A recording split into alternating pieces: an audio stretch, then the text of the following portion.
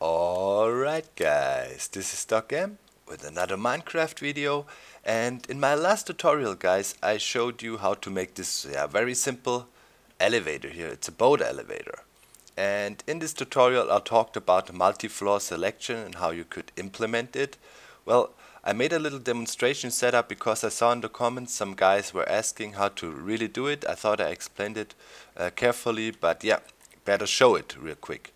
So right here you can see the most simple way of floor selection. We have 1, 2 floors, so we only need a lever, floor 1, floor 2. How do we control that now? Well, if you go up, we can see our trapdoor. The trapdoor is used to push the boat down and accelerate it to shoot it out to our stopper block. So right now the default setup would be first floor, we jump in, activate our elevator, right up, and then the trapdoor stops us, we get spun around, like lined out correctly, facing the exit, and now the boat is here. For the second floor, well, flick your lever, second floor selected, you can see the trapdoor opened now, and now we could go further up. Let's quickly do that, see how it works. Sit in there, I'm not touching any directional keys at the moment. We're going up, passing the first area here. Yeah, now we go further up, are spun around and shut out. Now we arrived at the second floor. As I told you guys, to get up and down in elevators I always use quick drops because I just think it's the fastest way. You could, for example, have one here.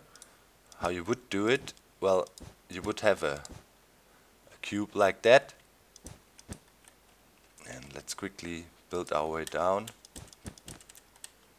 You should encase it, you know, it's always safer if you have your quick drops encased like this. And then you would go, say, where's the floor?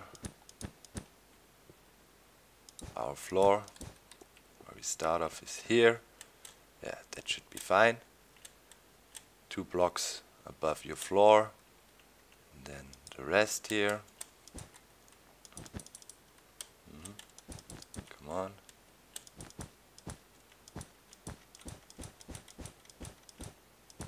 Like so. And your last part of the frame. Let's put it down.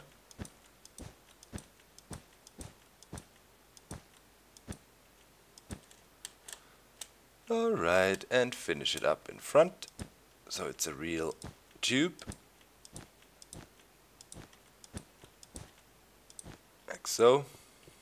And this is basically where we would exit. Right here. So to make it a nice quick drop, you just use a sign, for example.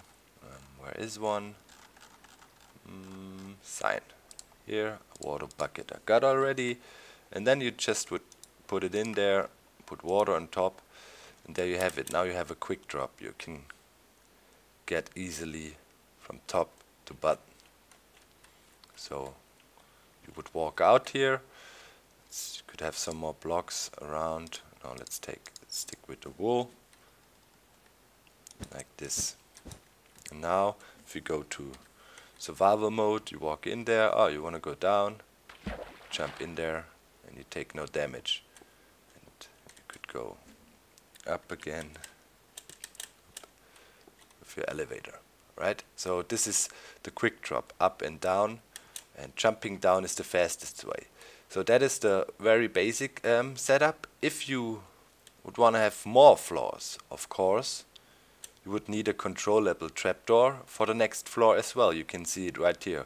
We got one on the left side for the first floor, and we got one on the right side here for the third floor.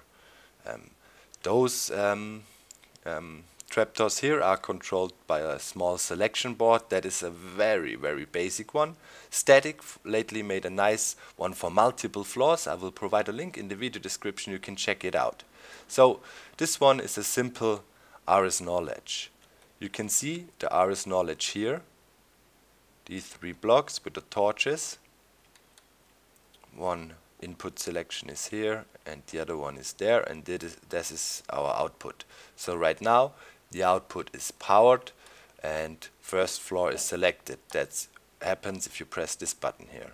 If you want to go to the second floor now, this one opens, the one on top closes. Let's see it again. So this is how you would implement more floors, you know. You would extend the elevator, have your next level here, and extend your control board, and of course you would have to hook up all your individual lines to your trapdoors.